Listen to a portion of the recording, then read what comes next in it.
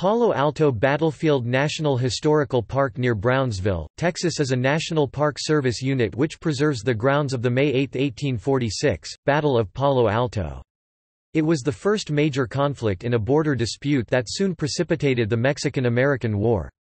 The United States Army victory here made the invasion of Mexico possible.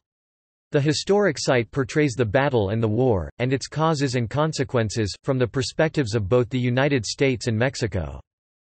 The National Park Service has acquired a little more than a third of the authorized land for the park, including the 300 acres (1.2 square kilometers) Southern Core Battlefield Tract, which served as the location for Mexican forces during the Battle of Palo Alto.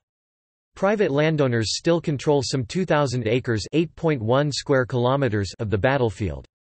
Honey mesquite, Prosopis glandulosa, although a native plant, is present in an unusually high concentration, altering the cultural landscape and threatening the natural and cultural resources at the park.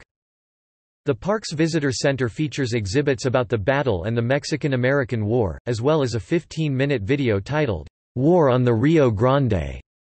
A half-mile trail leads to an overlook of the battlefield and includes interpretive panels.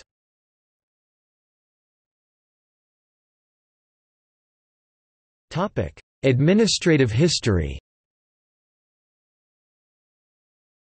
Palo Alto Battlefield was designated a National Historic Landmark on December 19, 1960. It became Palo Alto Battlefield National Historic Site on November 10, 1978, with a boundary change authorized on June 23, 1992. On March 30, 2009 the site was redesignated a National Historical Park, and the park was expanded to include the Resaca de la Palma Battlefield, which is a separate 34 acres inside the Brownsville city limits.